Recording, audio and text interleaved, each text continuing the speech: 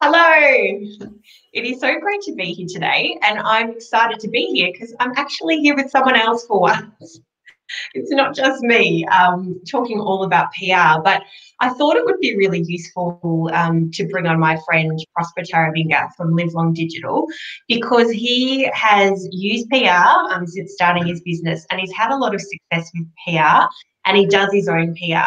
And the thought came to me when we were talking about Source Bottle, and I was getting some questions around the expert platform with Source Bottle and whether or not it was worthwhile to invest in that. And I thought, I know Prosper has been doing that and he's been having a lot of luck with it. So I thought I'd get him on to chat about that, but other things too.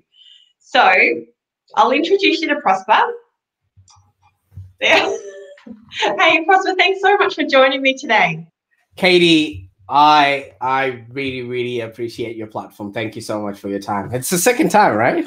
It is. If anyone wants to learn a bit more about Prosper, we did a Business Between Bells podcast. I think it was episode 11. It was a few months ago now, but it was a great episode. Thanks, Prosper. And it really, your story is just amazing. And it was great to talk about that, but also to talk about what you're doing now with your business. So yeah, if anyone wants to sort of get a bit more background, please check that episode out. I'll actually put a link to it in the comments. So yeah, everyone can check it out. But Prosper, can you just firstly just tell us a bit about you and your business before we get going? Absolutely. And I want to thank you once again for, letting me be on your show again. So yeah, my story starts off maybe 8 years ago when I arrived in Australia. And when I arrived in Australia, I knew no one. All right. So that is the predicament that a lot of business people have. Nobody knows you. Nobody knows what you can do. Nobody knows how you can help them. And this is why PR is really important. So I went on a spree to try and get me found, get known, and to actually spread a message that I thought I had then. But as you evolve and as you grow, your message grows with you as well. So I've hung on to the PR side of things, which is trying to move on that message, but the message has actually changed. So what I do now is literally I create products and services that help small to medium businesses get found in the same way that big businesses actually get found, either online or using Google as a platform. So we do that through modalities like search engine optimization. We do that through a lot of PR, and we do that through social media. So all of that comes together, and you'll be hearing about it as we unpack what it is that I actually do and how I help other people have a business that's profitable and enjoyable.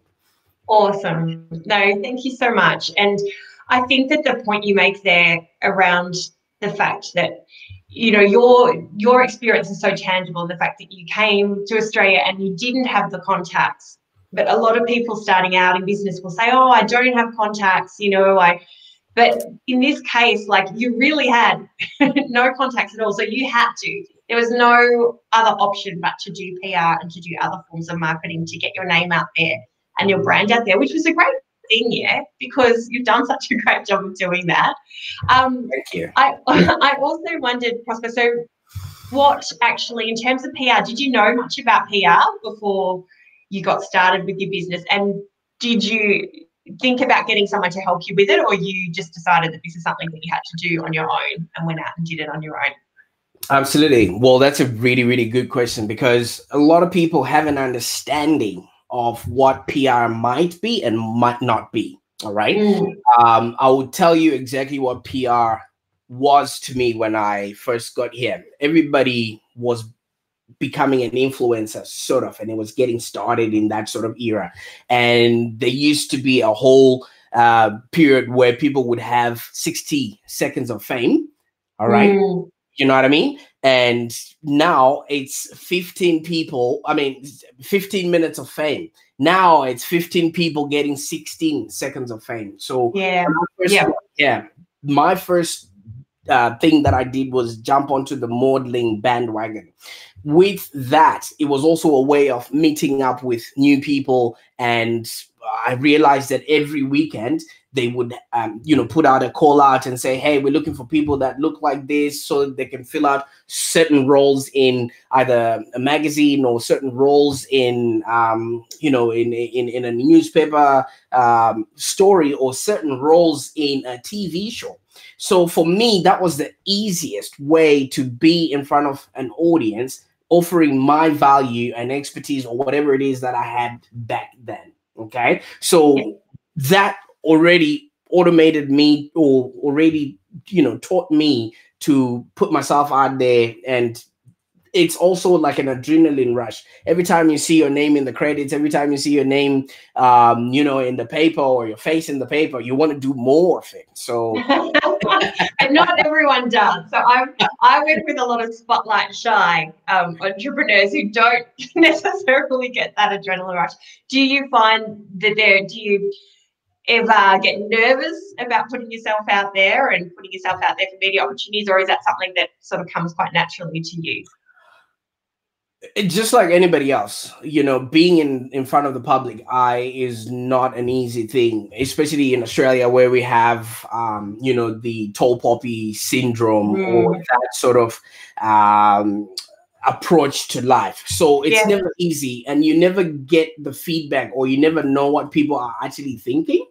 But more of the stuff that I have been doing has been aligned to my character. You know what I mean? So there's times when I am seen at shows like Uzi and Kate, and they're a funny bunch, all right? They're talking about life and just drive time radio. So they can just invite me to come in and maybe speak in an African accent, just to break the pattern for people a little bit. It's not necessarily about my job, most of the things that I get to end up doing. You know what I mean? It's more to do with who do people say you are, and what is it that they are hoping you can be of value to their audience about. So it's just how I've presented myself, how I've, made my brand come out as. If I go in as my own self, I cannot be shy. But if I'm going to pretend to be somebody I'm not, then there's always going to be that aspect of imposter syndrome. So you've got the cameras in front of you, and it, if it's not who you are, it makes it very hard for you to pretend, especially when you've got the spotlight in front of you. Yeah, I'm so glad you mentioned that, because I spoke about that a fair bit in our class too, around that is what I have seen in my experience makes a really good media spokesperson, someone who is themselves and happy to show up with quirks and all. And I see you as someone like that. You show up as yourself, and that is what is endearing. It's you can tell, I think, those people who are kind of putting on a bit of a front, or kind of just reeling off words or a script, whereas when it's the real deal and someone is being themselves, and that is both sustainable, something that you can keep up, but also the thing that's going to be quite endearing to everyone else. But now, Prosper, I just wondered if you could talk a little bit about your business and how you've approached PR with your business. And I know that you've used Source Bottle. I'm going off the quick questions here a bit, but you have used Source Bottle as a tool to sort of, I guess, look for media opportunities. And this is something I spoke to the students about in our class 1. So how have you found Source Bottle to use? And can you give us a little bit of insight into that? Absolutely. So Source Bottle has two sides of it, being a platform that it is. It is a platform where experts, like myself or yourself, can find, other publicity opportunities where you can either contribute to a journalist that's trying to write a story based on what it is that you are capable of, or what you're an expert in. Journalists are always looking for content that will make themselves look unique. We now live in a very noisy platform, or in a very noisy environment. So if your story is unique, and if your story is relevant and timely, journalists are always looking to be the first to print with a story like that. So Source Bottle is one of those places where it's an easier way for journalists to just put out a request, and Yep. people of that expertise can then show up and say, hey, maybe we can have a chat, based on what it is that you're looking for. Now, one thing about platforms like that is you get what you give. All right, Mm. what you put in, the amount of information, time, and effort that you put into creating and crafting a really good profile, the more your chances of being found are. It's not a set and forget platform where you just go in and maybe create a profile and then forget about it. Yeah. There's also a provision that you can actually have a expert profile that you pay for. I think it's about $25 Yeah, it is. Yep. a month or something like that. That only just puts you ahead of everybody else, so you sort of jump the queue. But Yeah. if your profile is not well written, if your profile is not really depicting or convincing enough for the journalists, they might not just pick you. So platforms like SourceBottle are just a hub while journalists are on the way to go somewhere. So your job, if you really want the publicity, is to make sure that you're marketable, you are easy to understand, and you are not constantly available, but you're flexible. Because journalists might have a time limit Yes. when they need to put the story out there. Can you imagine a journalist coming up right now with a story that happened last week? They're no longer relevant in their space. So, if you're agile enough and you're flexible and all your contact details are easy for people to find you, then chances are you might actually, be found on that platform. But it's not just a matter of you're there and then chances are going to come through as soon as an opportunity arises. So I've made SourceBottle a part of my daily routine. The email comes in at 9 a.m. and at 3 or 2:30 or something like that. Yeah. So throughout my whole day, I'm doing my work and I'm doing everything else, but I've actually allocated 9 to 10 and 2 to 3 as the time that I'm actually looking at my emails for my whole business. So right, you know what I mean? So now I've already trained myself to anticipate that email. All right. So that means every single day, whatever comes in, even if it's not relevant to me, I actually then use that as because I've got about 36 clients that I work with. If a call out is not relevant to me and my business there, I don't just hold on to it. I pass it on to somebody else, so I'm bringing value to them. Okay. So maybe I have an accountant who is part of my clients or my community, and I know that they could benefit by being in front of that that journalist or that call out. Not only is SourceBottle now just enabling me to be in the public eye, but it's also making me look good to my community. So it just really depends on how you want to look at it. Yeah, I think so.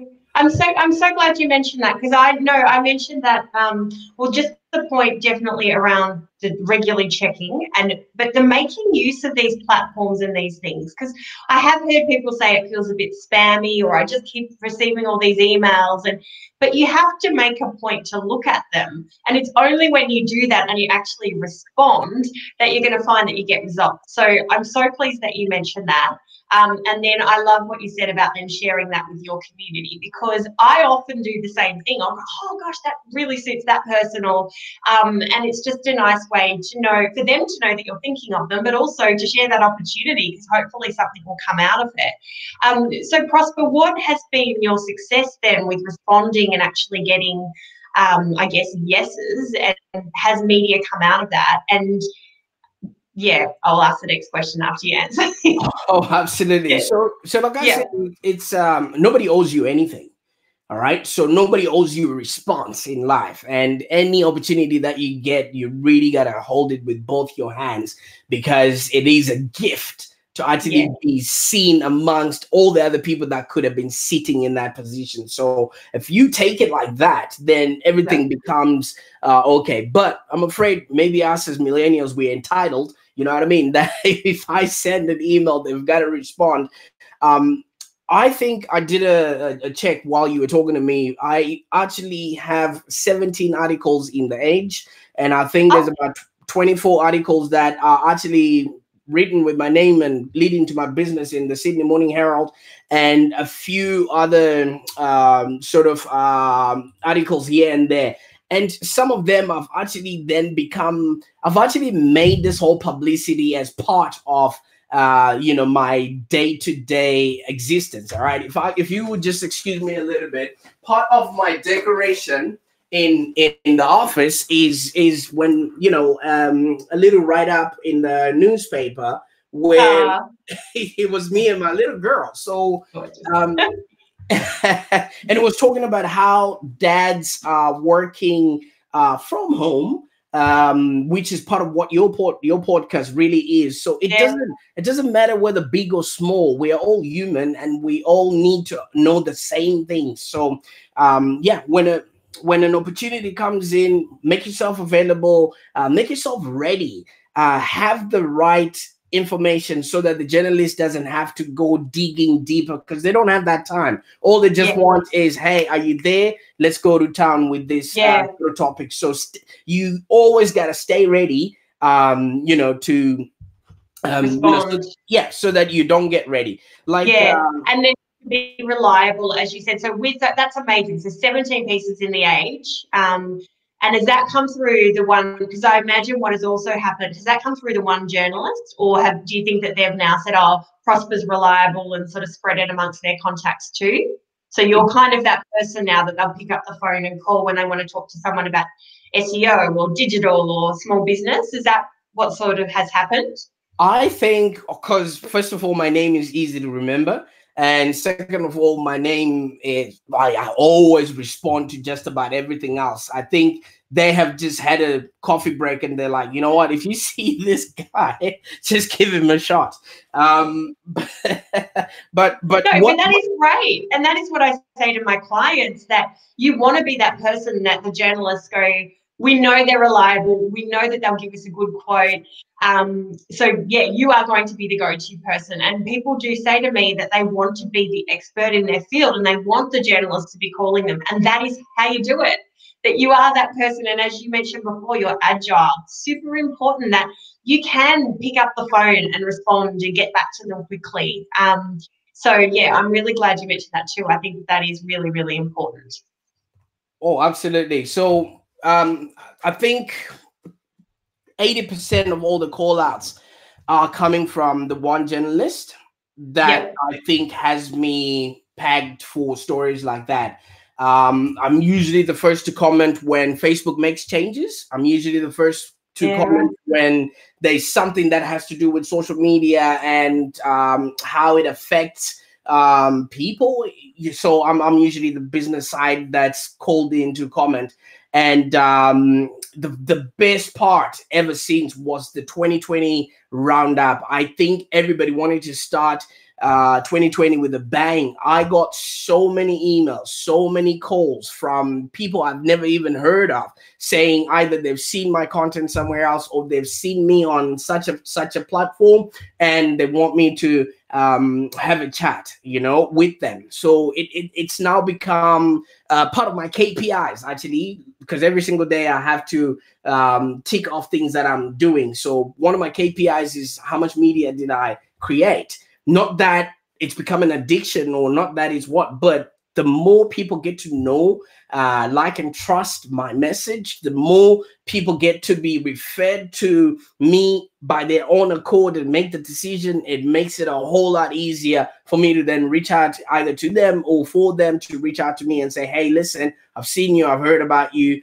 Why don't we start transacting or let's do business? So because that's really interesting. So I have had a conversation with a few people lately, and someone actually on my podcast recently, and she found for her that PR was more about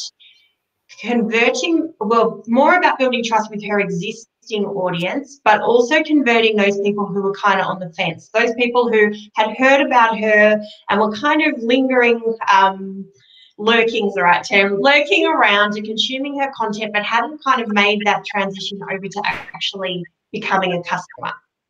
And I wondered, is that something that you find too, that it is great for your existing audience, or is it better for you in actually reaching out to a wider audience, or both? Great question. So, Katie, when you started your business, right, you went off, and I think you were in a startup incubator where you had that sort of group of people as your first test audience, all right? And then you went on and got that award, which I then caught on to, oh, wait a minute, this is Katie, and she actually lives close to me, and she's doing all of these things. And you were the first person I reached out to, and I said, hey, hold on to my business card. You're going to need it, or give me yours so that I can be in touch with you. All right. So it's things like that. All right. Mm-hmm. That make it easy for you to be found by people that would not have, crossed paths with you. Like literally, you probably can hear me speaking in my office right now because you're literally across the road, right? Based on the fact that of our proximity of where you live and where I live. But had you not been out on that particular day doing that thing that got you publicity, we wouldn't be having this call right now. So right? True. Yeah. All right. We wouldn't have had this conversation. Now, there's one thing that I've always sort of taught myself with regards to business and how it actually works. All right. So if you would look at the palm of my hand, I don't know which side of the screen I'm looking at, right? If you would look at the palm of my hand right now, this whole section of your palm is your product, your message, everything else that comes along with it. The first little segment here is your family, your relatives, all those people that are close to you that like you but might not buy from you, but may be able to refer you to people that are willing and able to purchase your services. Then you have this sector of your little finger here. This is the mass market.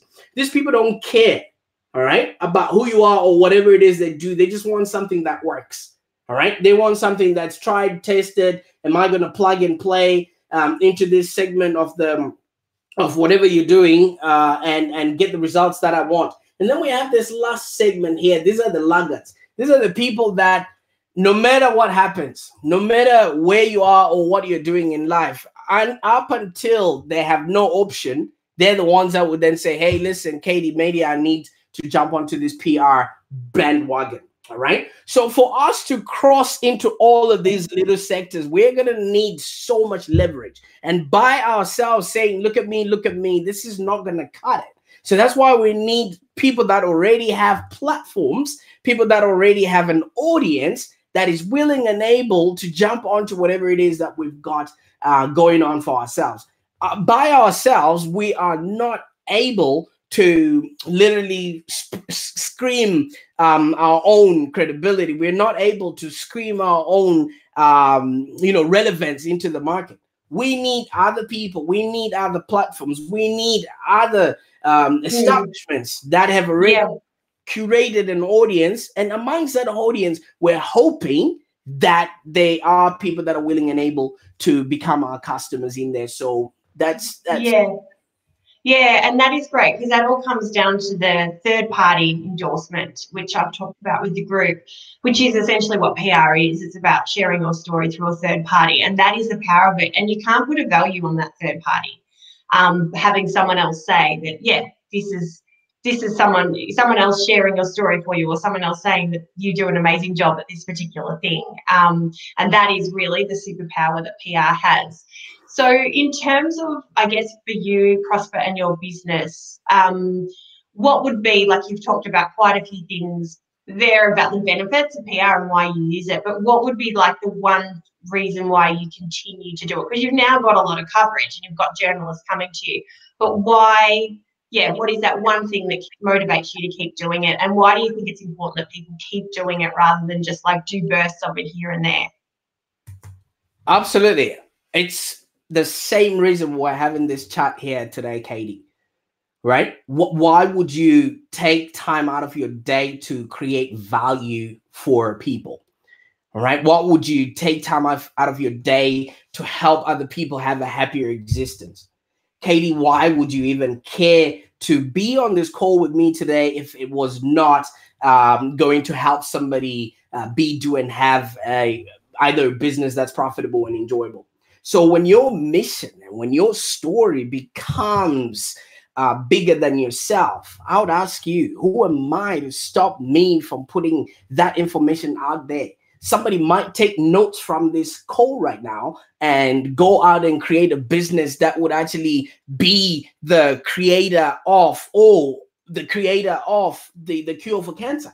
So I would have sparked that, ignited that idea or sparked that motivation for them to go out and do something else. So who am I to sit here in my own office and sit back and not try and reach out to people that could benefit from the that I'm putting out there?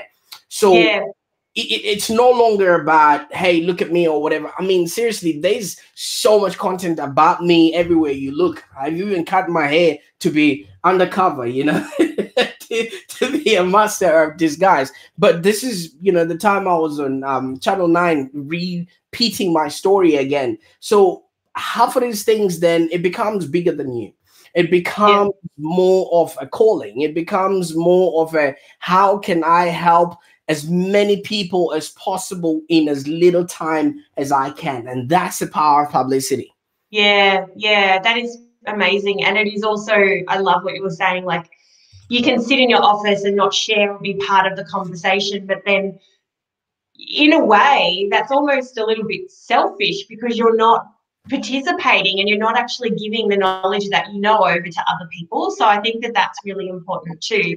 And just that whole factor that if you don't share your story, you don't share your knowledge and skills, then you're not, how is your dream clients going to find you? They're not. So absolutely love that. So Prosper, just finally, the last question is just, have you found doing your own PR hard?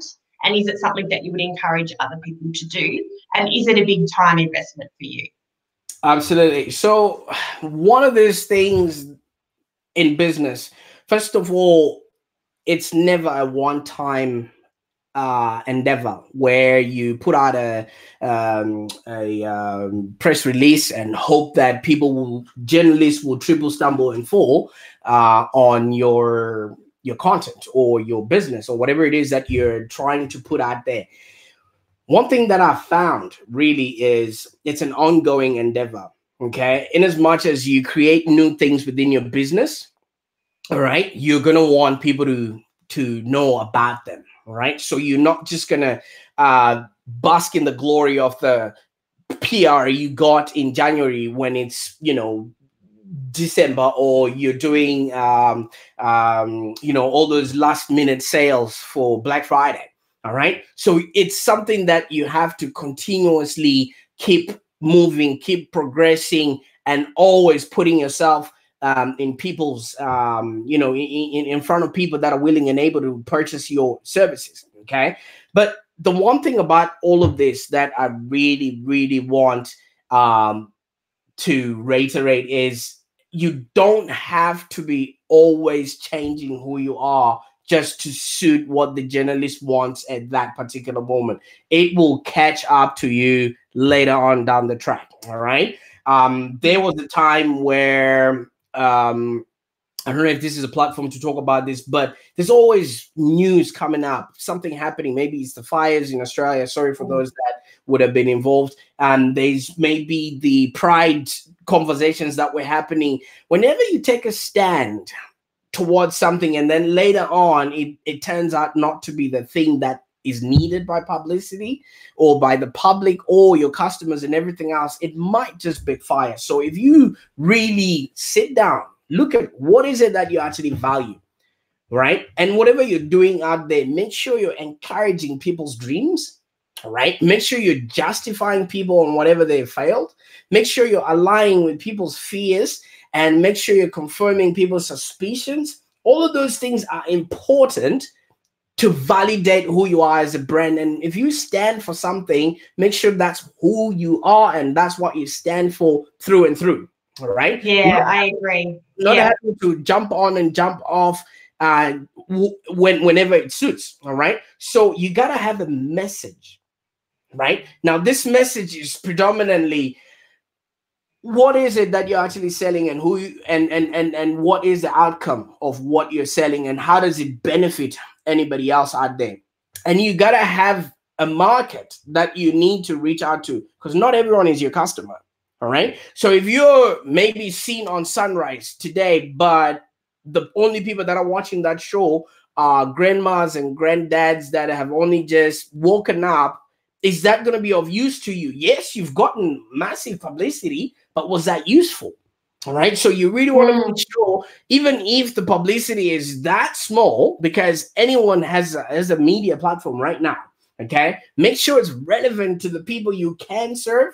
Make sure it's relevant to the people who's paying your business can actually be of value to, because we get paid in direct proportion to the value we bring into the marketplace. So if you just show up with no message, and with no market that it's specific to, it might just not be of use. You've just wasted, first of all, your time and everybody else's time was watching that particular segment.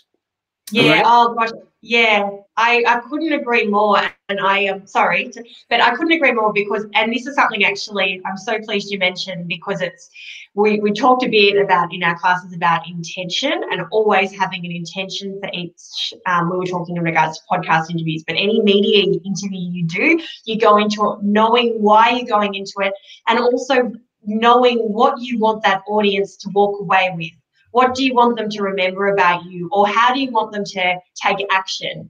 And that is why, and Rapture mentioned that, for instance, in the PR classroom for class 1, that's what we talk about. It's all about setting a PR plan and making sure that every single bit of media you do basically has a return on investment, in that you are talking about your particular service or brand or offering or cause, and that gets across, rather than, as you said, like just getting a piece on Sunrise for the sake of it and nothing else coming out of it. Of course, it's always going to be brand awareness, but yeah, you want to do really, really purposeful PR. So thank you for mentioning that, Prosper. I think that is, really, really important. Oh, absolutely. But above all, make sure you're doing good work for people who actually care, because PR exposes you. All right. It puts you in the forefront of other people. So if you're not ready to serve those people, make sure you at least have a way to collect their email address for when you're ready for them. Okay. Yeah. All right. So when you are put in front of a podcast or whatever it is, just have something on your website that collects that person's information, because most of these people don't quite know you yet. So you want to make sure that you're getting a return by then following up with these people and making the most of whatever publicity you might have garnered.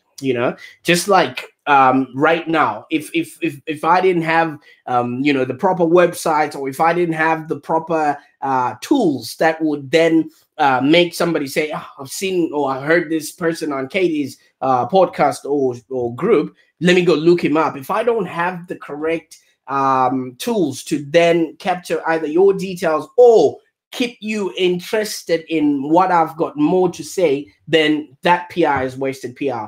Above all, have the right intentions, have the best product.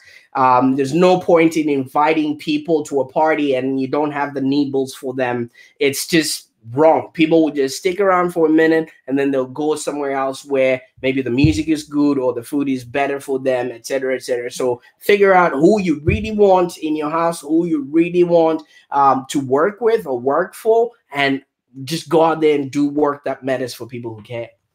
Amazing. Thanks so much, Prosper. That's a really great way to end, actually, because that's just such an important message. I really appreciate you coming on today, because it's just great to hear from someone who has, well, firstly, done their own PR, and secondly, got amazing results. I think you're pretty modest when you talked about your results before, because I see you everywhere, like in Smart Company and on TV and all sorts. So that is really remarkable. And I think that I love what you said about making time for this every day. that is brilliant, and then just ensuring that you're the best possible candidate for the media, that you are the one that the media will turn to or ask for comment, because they know you're reliable, they know you've got a great story, and that they know that you're always going to provide really knowledgeable quotes on your area. So I hope everyone got a lot out of that. Is there anything else, Prosper, that you want to add? Or I can't thank you enough for this publicity that you have actually passed on to me. And if there's anything that I can possibly do to elevate your platform too, don't hesitate to reach out. Thank you. I'm just going to get some of those media contacts off you after the call. But no, that is so awesome, and thanks so much for everyone who joined. I've just opened up my phone, and Lisa and Katrina, thank you, and anyone who's watching the replay. It's just Prosper. Please put a link to the podcast episode. He's just got such an amazing story, and I just love the way you do business, and I also love the fact that you don't take it ever for granted, and you don't, even when you're talking about Source Bottle, and like that is a platform, so you don't take it for granted, so you make the most of it, and you do the same, I know, with every element of your business, and I think that's something that we should all, take on board and do. I just love the way that you were so positive and do business that way. So thanks again, and yeah, if anyone's got any questions or comments when you're watching the replay, please leave them, and yeah, we'll get back to you. But thanks again, Prosper. And where can everyone find you as well? Absolutely. So, like I said, it's just a simple Google search. Yeah. Where can't they find you? I've worked so hard, but I've also created a community where I'm talking to small to medium businesses and really hand-holding them to make sure they have a business that's profitable and enjoyable. So it's just a little community. It's off of Facebook. It just literally does exactly what Facebook does, but on there you can actually create your own publicity, write your own blog posts, put out posts for your own sake. If you've got a podcast and you want people to jack up the numbers in the real world, things like that, we can also help you do. And if you've got a post on LinkedIn that you just put up there to get people to like it or anything else, that too you can also do. So if you type in the words community or .livelongdigital.com.au, it's a mouthful, I know, but at the end of the day, that community would be the hub that a lot of business people that are more like me and doing better things, exposed to better quality sources of media, and they're also media platforms in and of themselves, that you can also latch onto. It's not about who you are, it's literally about who you know. All right. And what you do with who you know and their connections and everything else. So if you're watching this right now, you're in good company with Katie. She's always on top of things and always making sure that everything works, especially if you want a business that's profitable and enjoyable. So it's a good start. But if there's going to be more that you want later on, there's always other platforms. Source Bottle is one of them. And I know Katie's going to be continuing with her growth and creating and relating to those that actually would need a service. So thank you so much, Katie, for this. You have no idea how much, I even wore a good shirt for this. You never know when Channel 9 or when Katie's going to call and say, hey, let's be on the show. So thank you so much for keeping me accountable. No worries at all, Prosper. Thank you. And yeah, thanks just for all the amazing insights you shared. And I just think it's great inspiration for everyone to see that we can all do this. We just have to put the time in to do it and just have a bit of know-how. And also, I think something you can listen to in the podcast that we did is really also tap into your story and make the most of that as well. But thanks again, Prosper. All righty, we'll see you soon. Thanks, guys. Bye-bye. Bye.